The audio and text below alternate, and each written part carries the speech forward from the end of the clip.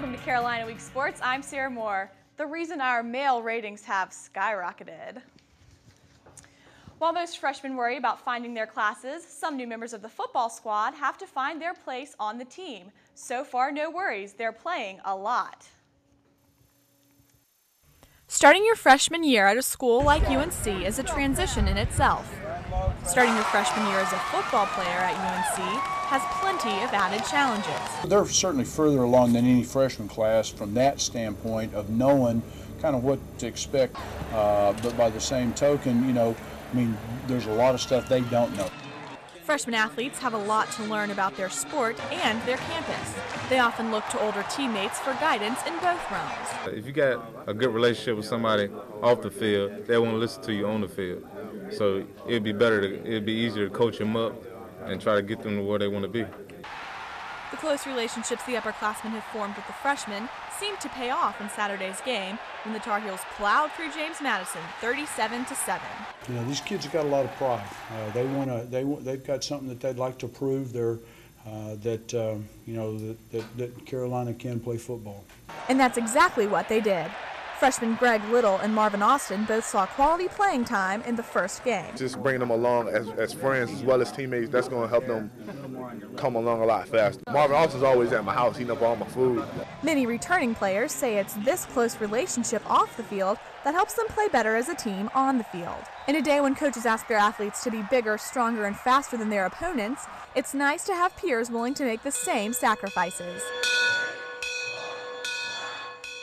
The women's soccer team is in unfamiliar territory, having lost 1-0 in the first game of the season versus South Carolina.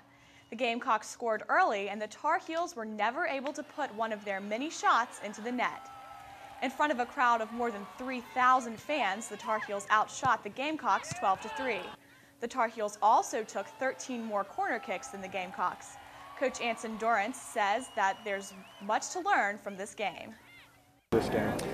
Well, our speed of play in the first half was just too slow. We were playing with the arrogance of someone who had already won the game, and I don't think that serves us well. The Carolina field hockey team is off to a great start, undefeated against some quality competition. The team beat number 2 ranked Wake Forest on Friday evening and James Madison on Sunday afternoon. Elizabeth Drazdowski and Larry Beans scored against Wake Forest. During the JMU matchup, Drazdowski and Rachel Dawson helped UNC to victory with 1 goal each. The number 3 ranked Tar Heels have set high goals for the 2007 season. Coach Karen Shelton says the key to winning the ACC and the NCAA championships is patience and persistence. We're going to be working on every phase of the game to get better. I do think we have a very good team, and we're going to be one of those fighting for a championship at the end. The cross-country teams are off and running following a strong showing at the UNC Challenge Saturday morning. The women's team ran away with the victory after 6 UNC runners placed in the top 10. Addie Bracey led the women. She finished first in the 5K run with a time of 18 minutes and 30 seconds. The men's team claimed second place, falling to a High Point team that placed 4 of the top 5 runners. Coach Mike Whittlesey says overall he was pleased with the team's first performances of the season. Just need to wake up a little bit, and that's what the first meet's all about. It's just reminding our bodies and our hearts what racing really is all about. The next meet will be in Boone, where the men and women will run in the Mountaineer Open on September 14th. And yeah, it was a great weekend for sports, wasn't it? It really was. I'm really excited about the rest of all of the seasons. One thing that is going to be interesting, though, is to watch the women's soccer team and see sort of how they develop and react to this loss against South Carolina. They're not used to losing this early in the season, are they? They're not, but hopefully they can have a major comeback. Absolutely. Thank you, Sarah.